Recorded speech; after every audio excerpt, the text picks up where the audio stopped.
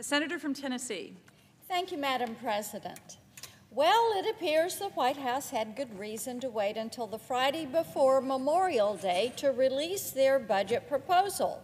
They couldn't afford a full week's news cycle any more than the American people can afford to fulfill the wish list items President Biden is asking them to pay for. It is a very long list. And I think it's safe to say my Democratic colleagues are trying to make the most of the next year and a half. They know that time is not on their side, nor are the American people. There really is something for every faction of the left. Here are a few of the items that are contained in this Biden boondoggle of a budget. The environmental lobby did a great job these past few months.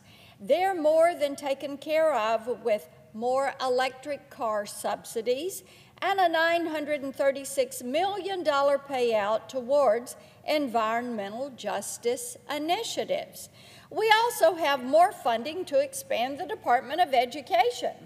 If you think that more government is what your child's educational experience has been missing, well, this is the budget for you.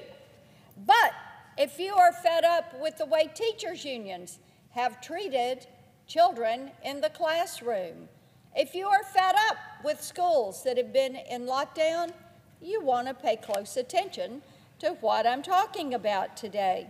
Apparently, the good people over at the Department of Health and Human Services have time on their hands. Bear in mind, it is your money that is paying them to do the job where they have time on their hands.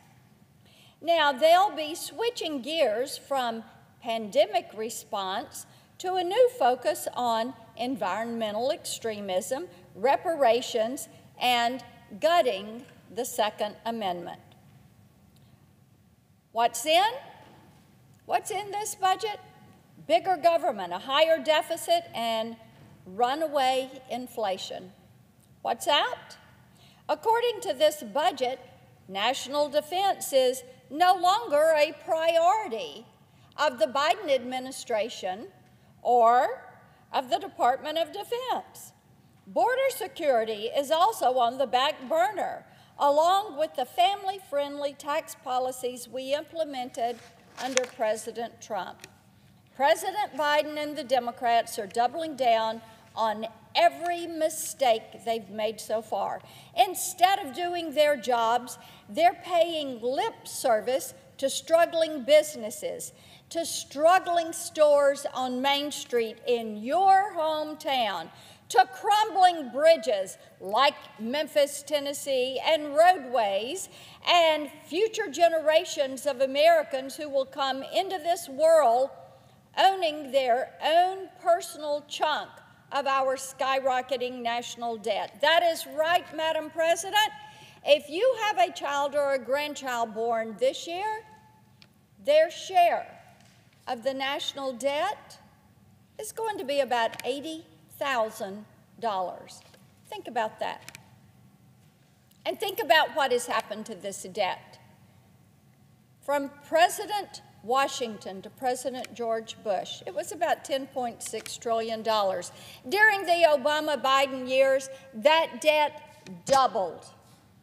Then it was added to through the pandemic, and now one would be led to believe that this administration has decided they're going to take the credit cards and swipe them so many times they run the numbers off of them. Yes, this is the Biden surcharge at work, forcing the American people to pay a premium just to live, cradle to grave, daylight to dark.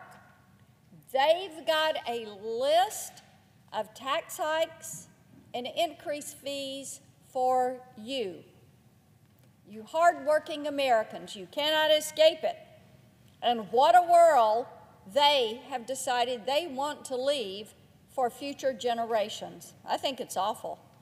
I'll tell you what, this budget is such a terrible representation of what America actually needs that back home in Tennessee, people are asking me, as I was home last week, they would come up to me and they would ask me if this was really a serious budget. It is so extreme. It is so huge. They would say, surely your Democratic colleagues are not serious about this. Surely President Biden is not serious about this budget. Still, my colleagues across the aisle are so eager to get this done that they're prepared to once again throw regular order out the window. My Democratic colleagues are living in an alternate reality. It's the only explanation for why they continue to insist that this country will be better off under a government that strips away your freedoms rather than guaranteeing them and tries to tell you how to live your life every minute of every day, from the time your feet hit the floor in the morning to the time you brush your teeth and get in bed at night. No, when it comes to the Biden administration, big government is their theme, not only of the day, but of every day. It is the theme when it comes to spending, to regulations, and even intrusions into constitutionally mandated state authority. Before the state work period, the majority leader indicated that he intends to use this month to shove through yet another wish list item. My Democratic colleagues have tried several times to skip debate and sneak through various provisions of their S1 election takeover bill.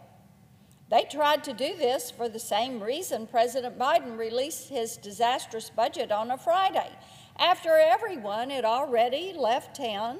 It's because the bill could not survive a fair news cycle once the American people knew what was in it. And to my Democratic colleagues, remember, the American people know, after we went through Obamacare and the Affordable Care Act, that the current Speaker of the House then had said, well, we have to pass this bill so we can read it and find out what is in it.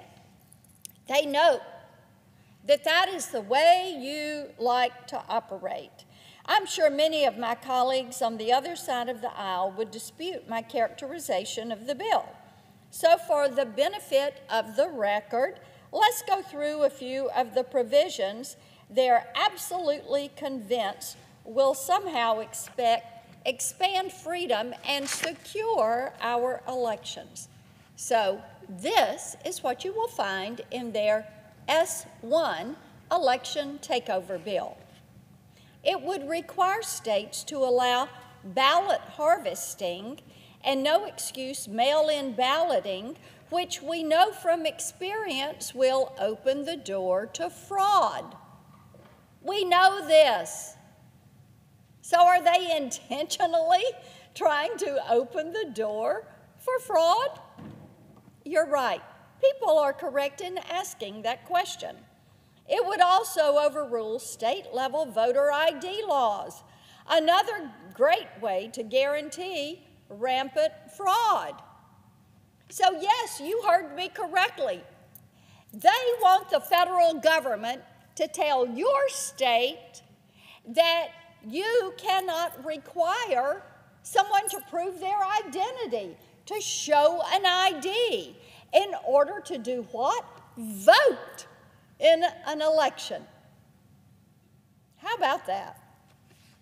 It would weaponize the FEC against minority parties, mandate donor disclosure, and require the federal government to match private contributions.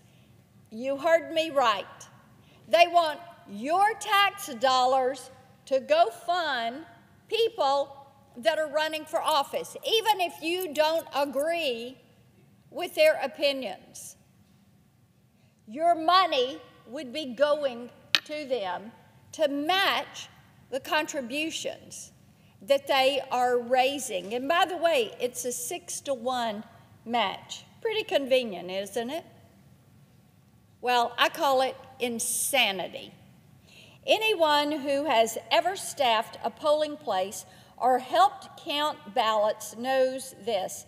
And yet, here we are, staring down yet another attempt to put this bill on the fast track, taking away the state's authority to run elections in their state. Well, here's what I say to my Democratic colleagues. You're not going to get the benefit of a quiet news cycle on this. America is watching and listening, and they are paying attention. Your attempts to whip the Senate into a state of partisan warfare over a bill you don't have the votes to pass will not go unnoticed. Your attempts to make another run at the filibuster and invent a mandate the voters refused to give you will not go unnoticed. Your attempt to sneak through this unconstitutional partisan power grab is not going to go unnoticed.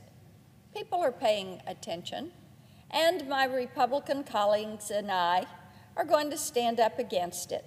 Members of your own caucus have said they will not stand for it. But most importantly, the American people, they're watching, they're listening, they're paying attention, and they do not stand for what you are seeking to do. I yield the floor.